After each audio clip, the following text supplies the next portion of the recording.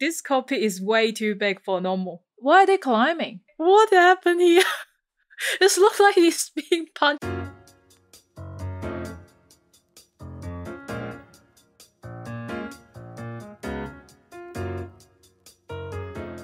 Hey, what's up guys, my name is Jane. I'm a flying instructor in Australia. Today we are going to watch one of the most iconic TV drama in Hong Kong history. It is about aviation. Obviously this channel is all about aviation. Every Sunday I will post an information video, and every Wednesday or Thursday I will post a TV or movie related to aviation commentary videos. Make this channel a little bit more fun. So today we're going to watch in the Skies episode 1. This drama is the Top Gun for Hong Kong people. Inspire a lot of people to become a pilot.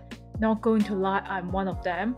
So today we're going to watch it and just have all the feelings go back to my memories. This drama is back in 2003, 17 years ago. So we'll see how well it holds up.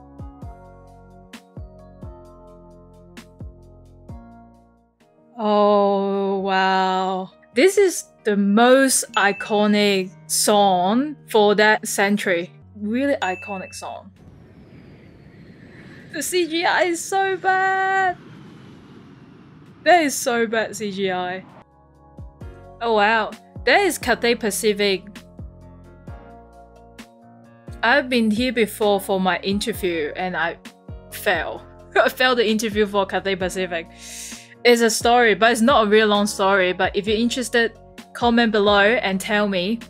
3 months later, Australia, Adelaide. Funny is that I've never been to Adelaide before. Like, I have been to Sydney, Perth, Melbourne, Brisbane, Gold Coast. So South Australia is the only state that I've never been to. Ooh, it's flying scene. Okay, let's have a look what is happening. Want to go for a drink after work? Sure. This copy is so weird. Samuel has stayed. That is so big. This copy is way too big for normal. Going on the day. Hey, so do you believe him? Naturally, it's not up to me to believe him or not. And oh my god, that English. Hey, I just need more choice. It doesn't mean that I'm not serious. I shouldn't laugh at them about their English because I still have accent. My English is not perfect. As you may or may not know, I'm born and raised in Hong Kong, so I still have accent, but I've been in Australia for more than 8 years now. So that's the thing, when you come to Australia, want to learn flying as a student pilot and eventually become a pilot, want to look for a job or whatever, you will learn English as long as you're confident, as long as you're willing to learn, you're willing to talk to people, and you'll be fine. Eventually you'll learn. It took me a few years to up to this current level. I'm still learning for my English. When you become a pilot, what they are talking about is aviation English, is not daily English. Interestingly, a lot of my students who is native in English, they struggle to talk on the radio, even though they understand English perfectly in daily life. But when it's come to radio, we talk aviation English, then they just don't understand. So basically what I'm trying to say is, even though an Australian student, they are starting from scratch as well for aviation English, they need to learn it. So same thing apply to you. It's not a big deal. So make sure you be confident, make more friends who speak English. As long as everyone understands you, you'll be fine. I remember her character. I didn't really like her. I don't like a lot of the female character except the character I love, which is one of the pilots. She doesn't want to talk to you. Stop talking. Like, she just like, I don't care. Stop talking to me. Oh, like you can see, stop talking to her, mate. She doesn't want to talk to you. Stop talking. Ooh, there's a big storm.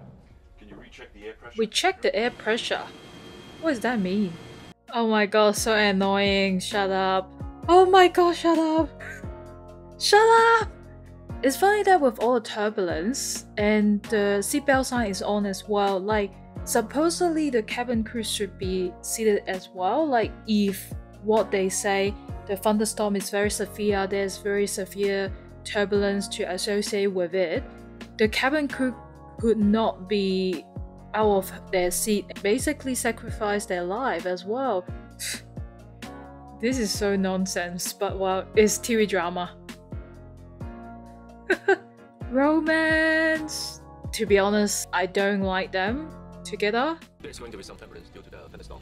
Power at 5 to 10 knots in our approach speed. Is that true that when you are flying in turbulence, you should increase your approach airspeed by 5 to 10 knots? To me, it's a little bit interesting is for an airline, I'm sure they will have some sort of scaling they should aim for. It's not like 5 to 10 knots. So is that 5 or is that 10? Yeah, just interesting to me. The flat 25 for landing. That's actually good when he's talking about flap setting. So when you are flying in turbulence, you want to use less flaps. Again, I don't know what aircraft they're flying. So for example, for the aircraft that I usually fly, Cessna 172, 182, Piper Cherokee, some sort of training aircraft, we have at least 2 or 3 stages of flaps. In really normal situation, for example, a calm wind situation, you're just doing a normal approach, you're expected to use all the flap for your landing configuration. However, when it's really windy situation or bumpy situation, you may need to consider using less flap for your approach. So basically what flaps does during the approach is to increase lift, and also it will increase drag, which will slow you down with the aircraft. So when the aircraft slow down, the control responsiveness will actually reduce. When it's really windy situation, you actually need more control input to try to maneuver the aircraft. So that is why that when you're in bumpy situation, you want to have less flap, meaning that less drag, then you have more speed, then you will have more control responsiveness. So you can actually maneuver a little bit better to try to fight the turbulence to try to land the plane. Flying heading 050, descend 3,000 feet. Call establish.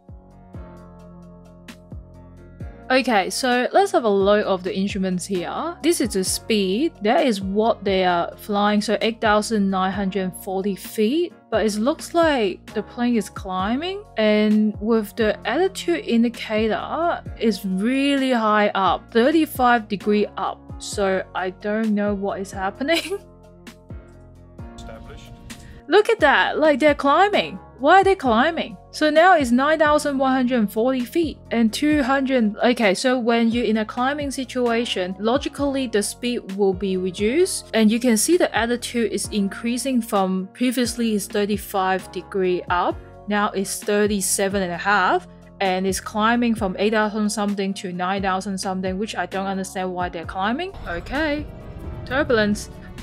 Why is the cabin crew still serving? They should be seated, they should protect themselves. Everyone should be seated, should be on their seat belts, because they're descending now, so I don't know what they're doing. Solo 110, runway 07 left, wind 330, traffic gusting to 30 knots, clear to land. Clear to land, runway 07 left, Solo 110.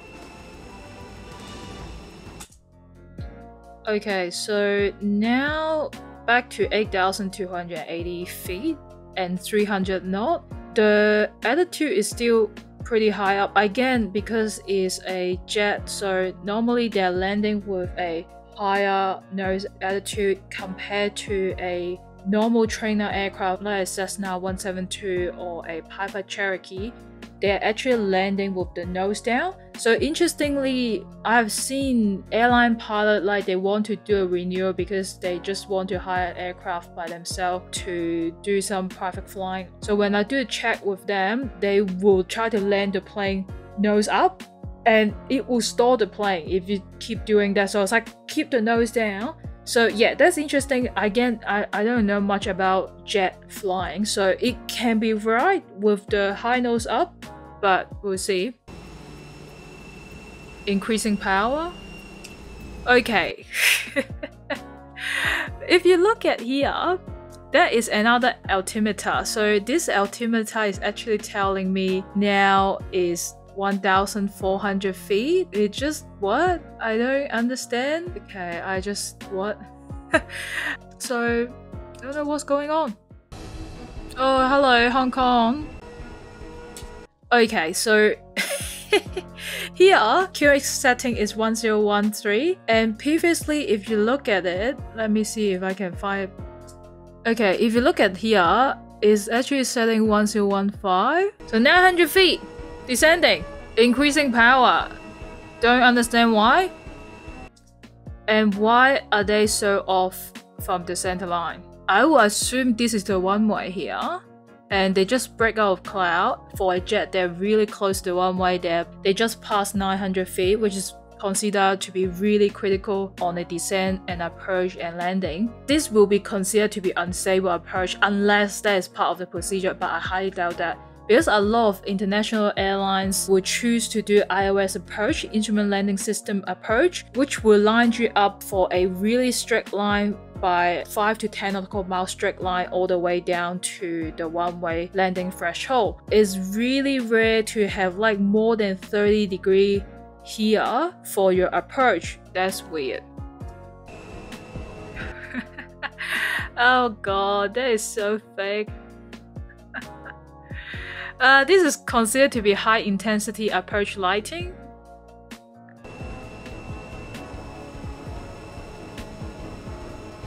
Okay, look at this. This is the QH they should set. So it's set to 1012. Previously, another altimeter is set to 1013. Before that, it's 1015. So come on.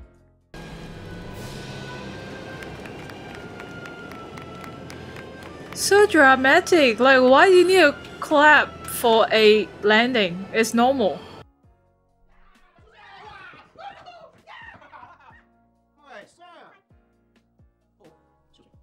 Sorry. This is actually really good. Like, you should always respect your uniform because that is part of your job and it shows professionalism. This guy is actually a pilot, so he's not just an actor. He is actually able to fly. That's not his mom. Just a girl.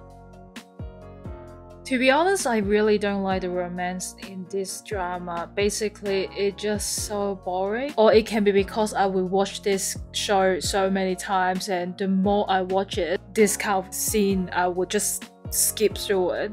And to be honest, I don't like Isabella. She always talk about the faith, the love, and just... I'm not about that. It's just so boring. Oh, iconic scene like running through all the birds. Like, why? One thing I do agree is that they have a lot of chemistry on screen. Like, you will want them to be together, obviously. When it's my really first time watching this, like, I'm just, why are they not together? Something like that. You will know why later. Oh, Isaac! Hello! I sort of love or hate this character. Man, it's so funny they just randomly grab a person from the street instead of asking the waiter to do it. And I'm not sure how big is Italy. Like, how come they run into each other all the time? And this is so random. Like, they ask them, yeah, let's sit together. And what is this game? And without the music, it's so weird. Look at Sam, like, what happened here? It looks like he's being punched, by Bella. Or it looks like he's about to, you know. Why is she dropping her bracelet again? Why? Like, is her hand like really small or something? Or why? The iconic scene is coming. Oh, this iconic music as well. Look at this! Oh, this is the most iconic scene. Like, he ran back down, and with this music, oh fuck! So that is the very first episode for Triumph in the Sky, Chongsheng Wanxiu.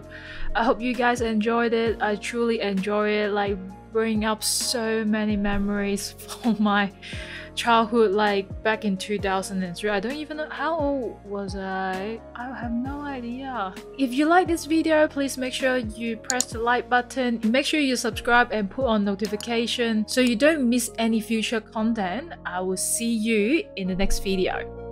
Bye.